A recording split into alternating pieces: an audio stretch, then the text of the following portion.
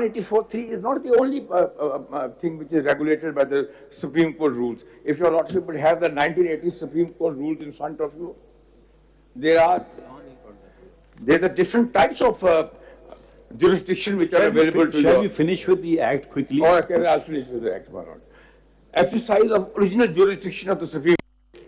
Any matter invoking exercise of original jurisdiction under Clause 3 of Article 184 of the Constitution shall be first placed before the committee constituted under Section 2 for examination, and if the committee is of the view that a question of public importance with reference to enforcement of any of the fundamental rights conferred by Section 1 of Part 2 of the Constitution is involved, it shall constitute a bench comprising not less than 3 judges of the Supreme Court of Pakistan, which may also include the members of the committee for adjudication of the matter.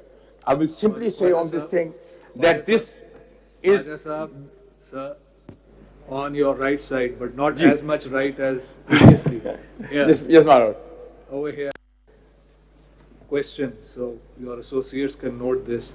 This power that Section 3 purports to confer on the committee with regard to examine the question and therefore act as a gateway perhaps, is this a power, or is this a judicial power, or is this an administrative/statutory power?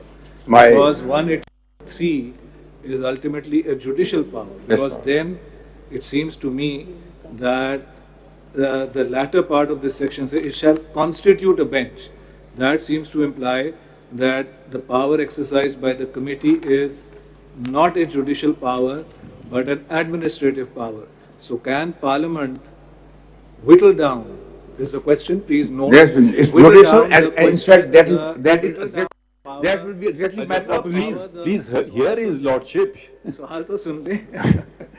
Can the Parliament whittle down the judicial power under 184(3) by providing that this committee will act as a gateway and block out in exercise of administrative power anything that the committee feels, 3 judges, not the whole of the Supreme Court, but 3 judges, senior most respectable judges, but in the end just 3 judges, block out any case that they, in exercise of administrative power, they will deprive the Supreme Court from exercising judicial power. So you kindly note the question and you address it at an appropriate. And I will go even further than that, and also a supplementary question connected to this.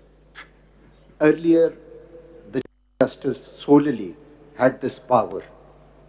So there was a likelihood that the outcome of the cases could also have been influenced by the constitution of the bench. So that eroded the independence of judiciary. If this argument is accepted, then the earlier traditional model would be acceptable to you, that one person can actually control the outcomes of the cases by constitution of benches, and this probably was the mischief that the Parliament wanted to address. If I may add, there is a judgment of this court and the judicial pronouncement on that as to what procedure would be followed by the Chief Justice to invoke jurisdiction of this court under Article 183. And it says where a bench, 3-member bench, 2-member bench, but a bench comes to the conclusion that there is a matter of public importance affecting fundamental rights, they may recommend to the Honorable Chief Justice that a bench be constituted.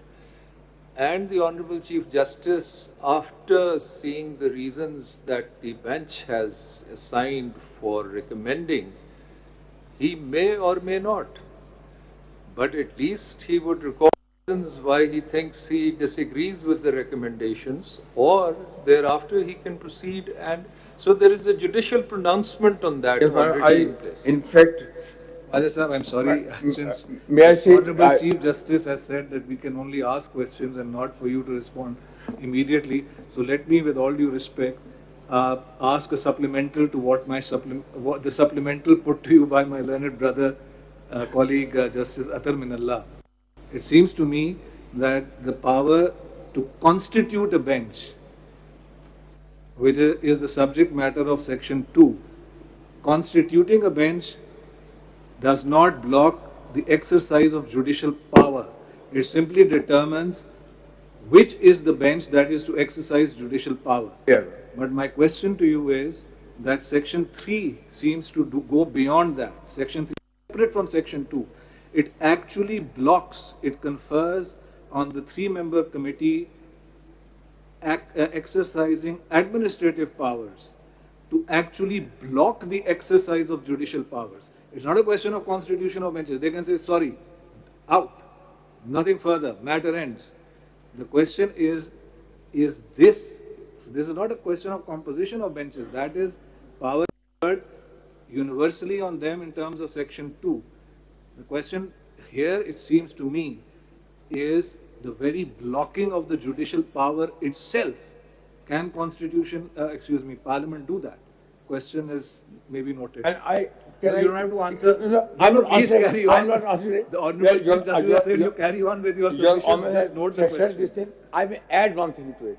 It also deprives me of my right, which they have said that they are passing this thing under Article 10A of the Constitution. Here, if Section 3 is there, I'm being condemned. I'm not being heard. Who is the that? party is not being Please, heard. who is when you're using the word I? Who is the I here? Litigant. The litigant. Because एक second sir तहम्मुल the litigant, that leads me to another question. Are your petitioners, do they have an interest in the matter, or they've come purely as a matter of public interest? No, I am looking at Section 3. No, I'm not talking that. I'm not asking a question of the petitioners.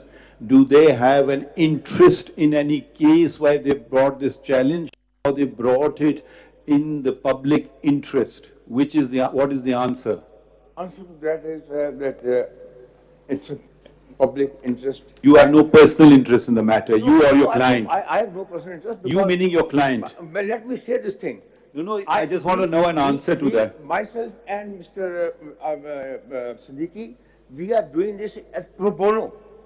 We are doing it because we want to know, I don't know who you're speaking for. Are you speaking for counsel? Are you speaking for petitioners? I am speaking for the petitioner and I'm saying this thing that we brought this petition in the interest. You got the answer, Now please proceed. I've got the answer.